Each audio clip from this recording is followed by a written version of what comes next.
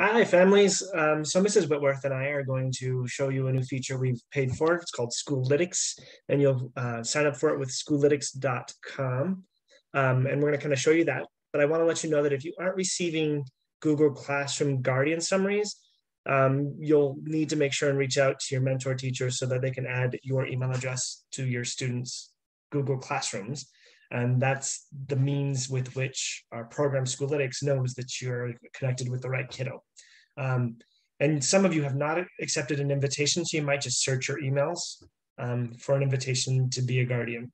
So Mrs. Whitworth's going to show you basically where we would go or I can do that as well first. And then we'll show you what an email looks like that they send you. So let's see if I can find a page that we can work on. Okay, so you go to schoolytics.com, and I'm not going to accept the one that's on mine because that's a teacher view. But you'll hit the login button here. And of course, for me, it's already logging me in. So I can log out. So in your case, it'll come to this page and then you'll hit login as a parent or guardian.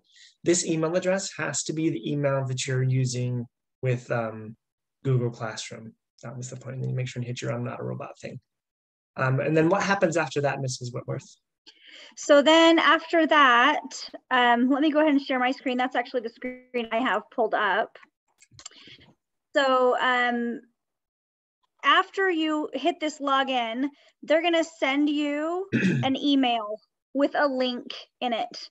And then once you click this link, it just takes you right in. I didn't even have to log in the second time. As soon as I click that link and my email address is associated with my child's Google Classroom account, then it just takes me there. Oh, sorry, that it says that token has expired because it only lasts for 5 minutes. So just keep that in mind. This email, you got to do it quick. So don't do it and then think you can kind of come back to it. So once they send you that, you click on it and you get logged in. So I'll go ahead and let's see, I'll go ahead and use this or sign in here. The first time I did it, when I clicked on that, it just took me right in and I didn't have to log in. So it'll just take you there. I'm sorry, my computer is so slow today. I even called my email or my internet people because it was so slow. And then you'll just say, yes, allow this. It just says your email can be linked to the Google Classroom rosters for your child. So click allow there. And then it pulls up a dashboard. So this is my child, and you can click around and see what they've completed. You can change the date. This is the last 30 days, but I could say, let's look at the whole year anyway. So the nice thing about this is all of his classes, I can look at all of them at the same time, and I can see what he received on each of the portfolios. I can see what he's missing. It's been really nice. So if you go back just a little bit, one screen, so exit out of that. And then if you click on Ethan's name, it should bring up a dashboard that kind of shows you. And the assignment completion, because that's one of the things we're working on right now, is to make sure that everybody has at least 35% completion rate. That's on that bottom left in that blue circle you can kind of see. 62%. Yeah. Don't panic. That's not a D. No, that's just completion rate.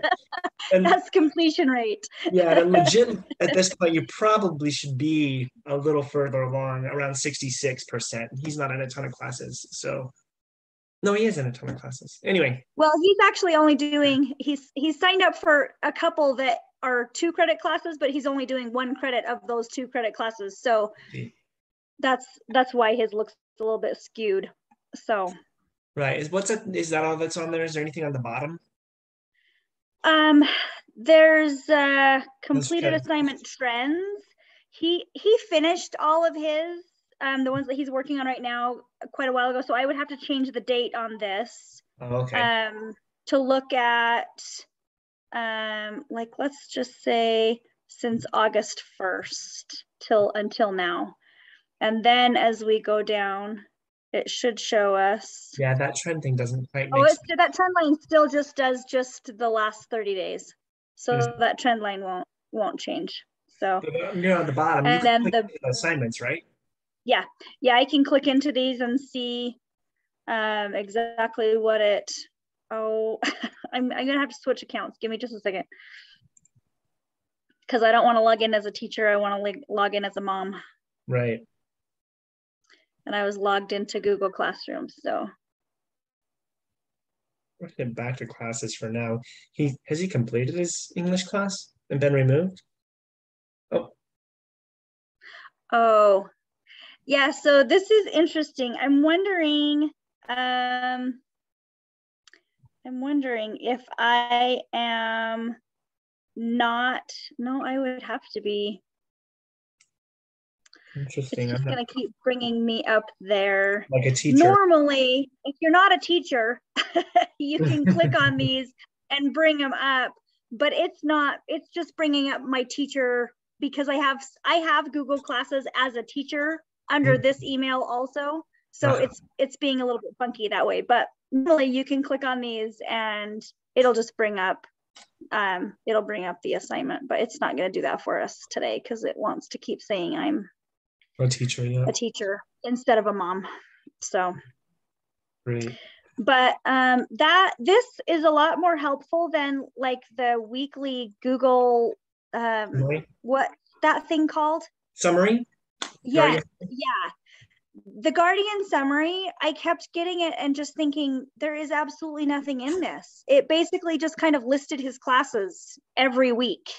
And it would tell me it would just list all of the assignments that were there, but it wasn't ever telling me if he completed them or what he was scoring on them or anything like that. So this has been a lot more helpful as far as trying to see where he's at and what we've got done and what we're working on. So can you do me another favor? Click on the little bell with the plus sign right over on the right-hand side. Yeah. Oh, there it is. Sorry, my video was in the way. Yeah, so you can schedule a weekly email here. Yeah, so you can have it send you a summary yeah, of the last 7 days. So then you would be getting it and you pick the time and the day you want to get it so you can see what's happened. So then it would just be an email rather than having to necessarily log in to this portal. Yeah.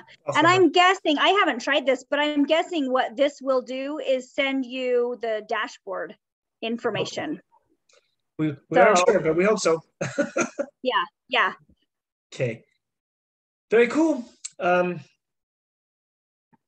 you want to let go of the screen, I guess I can stop the video. Thanks, everyone. I hope this helps some. Yeah.